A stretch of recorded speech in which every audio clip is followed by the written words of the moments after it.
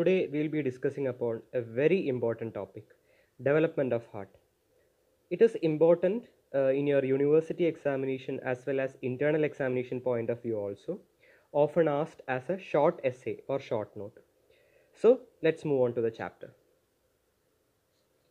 First of all, before getting into the topic, let us discuss what are we going to study or discuss in this session. We will be learning why do we need a heart. We will be learning the beautiful story of two endothelial tubes developing into the heart, the sophisticated organ that we see in our body.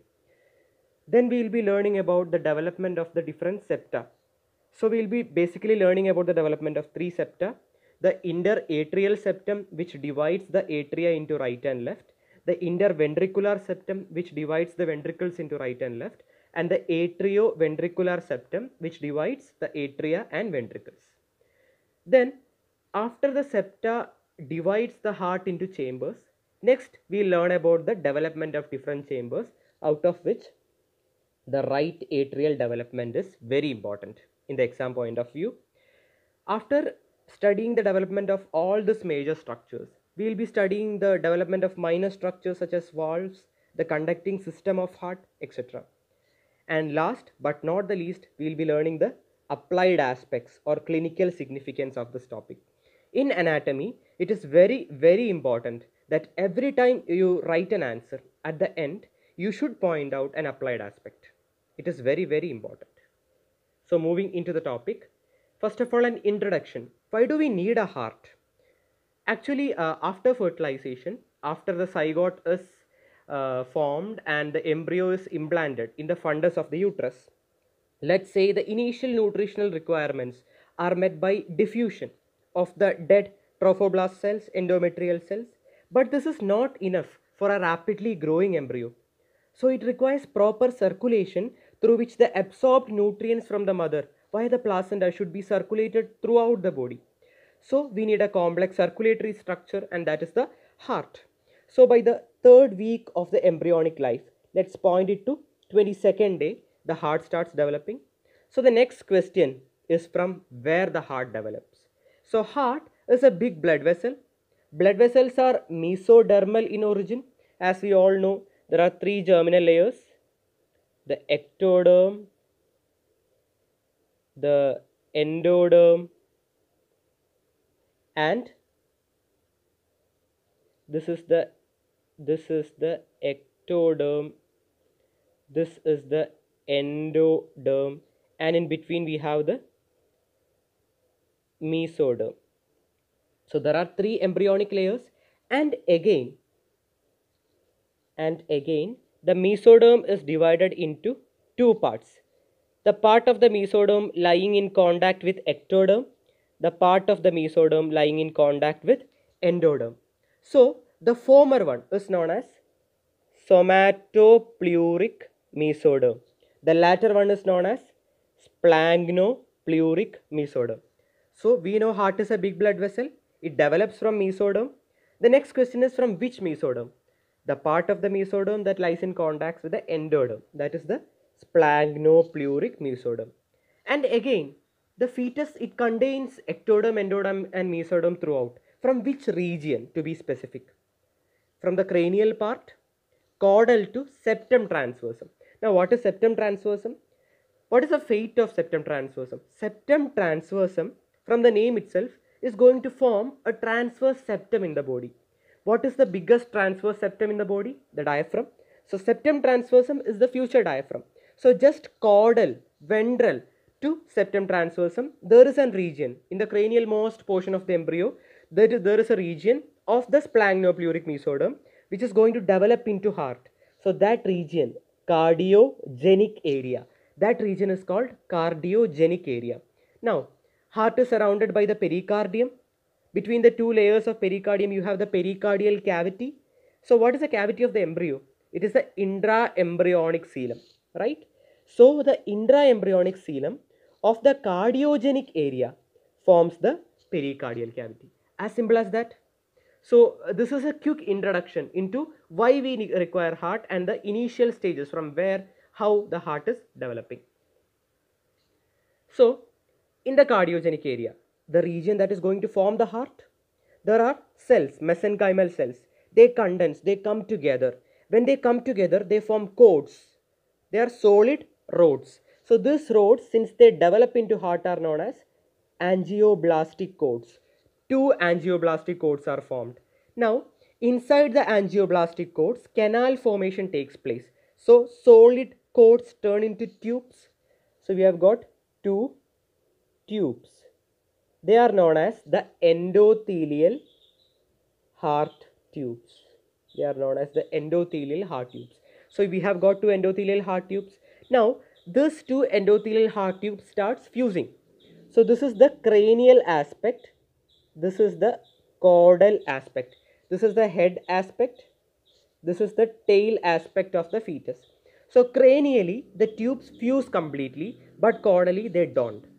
That's why there is a Y-shaped, inverted Y-shaped tube is formed. This is known as the primary endothelial heart tube. This is known as the primary endothelial heart tube. Now, in the primary endothelial heart tube, 5 dilatations appear. We will be learning the name of the dilatations in the coming slides. So, 5 dilatations appear. I want you to note a specific point here. So, this tube, this primary endothelial heart tube has got two ends, a cranial end and a caudal end, right? The cranial end is the arterial end, going to form the future big blood vessels like the aorta and the pulmonary trunk, and the caudal end is the venous end, going to form the great veins, the superior and inferior vena cava. Just understand that the tube after fusion doesn't fuse completely in the caudal side, fuses completely cranially and forms an inverted Y-like tube which has got 5 dilatations. The cranial part or the topmost part forms the arterial side and the caudal most side forms the venous side. I think this much it is clear. So next, let's name these 5 dilatations, right? The cranial most, which is going to form the future arterial end, is known as arteriosus, truncus arteriosus. The caudal most one, which is going to form the future venous end, is known as venosus, sinus venosus. After the veins are connected to the atrium, then you have the primitive atrium. Atria are connected to the ventricles. So then you have got primitive ventricles.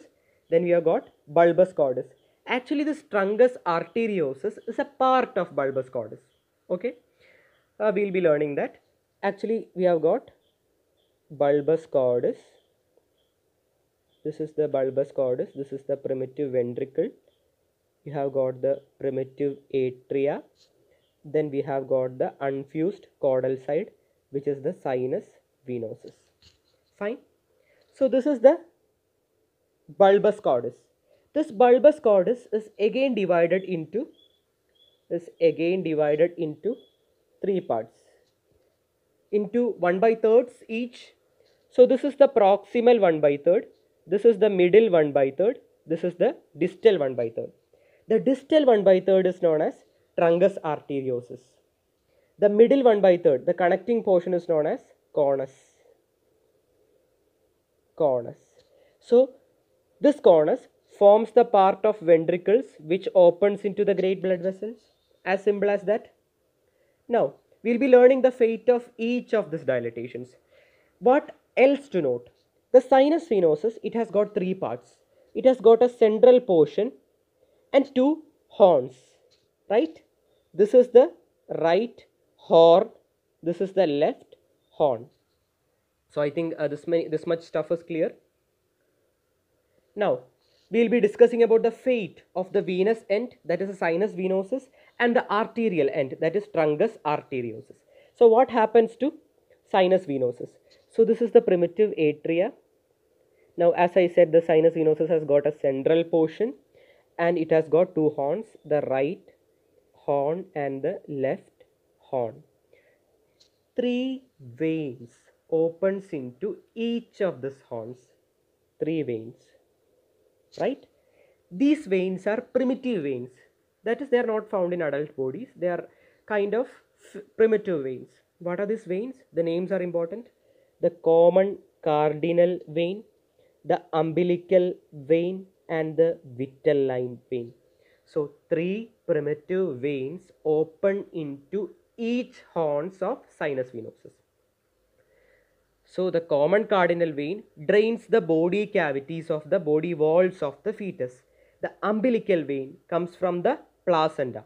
The vitelline vein comes from the yolk sac. So these are the 3 primitive veins opening into each side. We'll be discussing further about the sinus venosus in the development of atrium. Okay. So this is the fate of the venous end. Now what about the fate of the arterial end? So this is our total bulbous cordis. As I said, bulbous cordis is divided into 3 parts. The proximal one, the middle one called conus, and the distal one called truncus arteriosus. This truncus arteriosus is going to form the future big vessels like the aorta and the pulmonary trunk. Okay. Initially, they join with the aortic sac. Aortic sac, to that joins the first arch artery on each side. It goes behind and lateral to the developing foregut and comes down as the dorsal aorta. So just remember this much. The topmost cranial end is called the arterial end because it gives rise to the future arteries. It is known as a truncus arteriosus. It is a part of bulbous cordis itself. Now, to this truncus arteriosus, the aortic sac opens. Aortic sac has got 2 arch arteries on either side. This arch arteries goes behind and lateral to the forehead and comes down as the dorsal aorta. This much is clear? Now, this is what we learned about the fate of the arterial and the venous end. What about the other 3? The primitive atria, the primitive ventricle and the bulbous cordis. So, for the ease of remembering, let us say in such a way, primitive people were rough in behavior. Just for the sake of remembering this stuff, primitive people were rough. So wherever primitive is coming, it is going to form the rough part. Okay. So primitive atria is going to form the rough part of atria, both the atrias of the right atria and the left atria. And primitive ventricles are going to form the rough part of ventricles, right and left ventricles. Now, just say the ventricles receives the blood from atria. It pumps the blood into the big blood vessels. So the receiving part where the blood gushes into the ventricle should be hard. So the rough part forms the inflowing part. Okay. Now the next dilatation, bulbous cordis. Bulb, it is soft. So bulbous cordis forms the smooth over outflowing part. So that primitive ventricles rough, inflowing part, bulbous cordis smooth, outflowing part. Now the smooth part of right ventricle is known as conus arteriosus. The smooth part of left ventricle is known as aortic vestibule or infundibulum. Just remember the terms if possible. Now this is just a summary about how the 2 endothelial tubes fused cranially completely but not fully caudally to form the primary endothelial heart tubes, how the 5 dilatations came into existence, and what are the fate of all those dilatations which we have already discussed. Now, between the primitive ventricle and the primitive atrium, there is this opening, right? That is known as the atrioventricular canal. Just note the name. It is known as the atrioventricular canal. Okay.